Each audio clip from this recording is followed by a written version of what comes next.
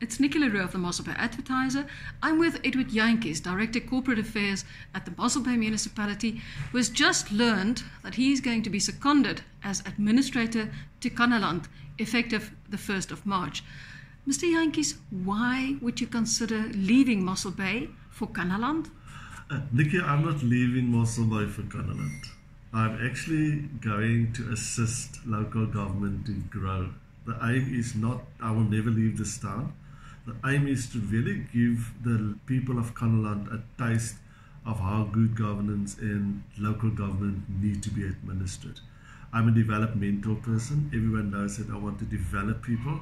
And I'm not going to Kannaland to discipline people and to chase people away. I'm going there to develop people, and I know that Kannaland will be one of the trend-setting municipalities in the future. But you have a mere 6 months. Do you think it's feasible? Do you think it's possible to effect the changes in this short space of time?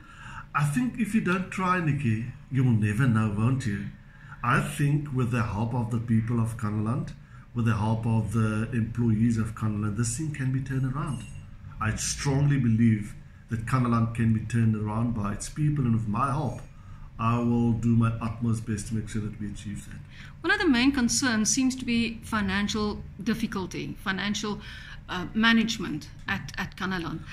Is that one of your strong points? Is it something that you will be able to get into shape within 6 months?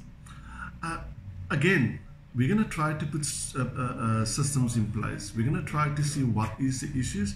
We're going to ask the community to assist. There are a lot of business people that are very shrewd in business administration. We're going to help also whole town to assist. I believe if we put internal controls in place, if we put measures in place, Kannaland will turn this around. Thank you very much and good luck. Thank you.